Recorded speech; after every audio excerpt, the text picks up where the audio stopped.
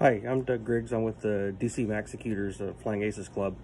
There's been some question about how to load rubber into a model. So I've got a what's called a dimer ME109 and the braided motor that goes in that.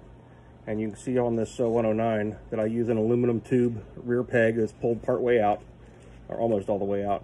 And you can also see that it's pushed fairly far forward, so the whole idea is to get the center of gravity of the rubber roughly equal to the center of gravity of the plane.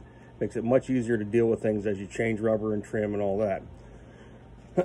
Anyway, you use a stuffing stick like this one here. Basically it's two little jaws, zoom in here, on the end of a stick with a gap in between them. And you take, so the rubber has a little O-ring that makes it easier to get it on the prop hook. So you take the opposite end, which is roughly where the knot is, and loop it over the jaws so that the rubber is over the end of the jaws and you have the hole in the middle there. And then what you need to do is take the plane and get an idea of how far down the plane the hole is going to be, and I generally try to situate my thumb right there, and then you simply stick it down the nose of the airplane, down the fuselage, and sometimes you can hold it up to the light, and sometimes you just get lucky. Stick the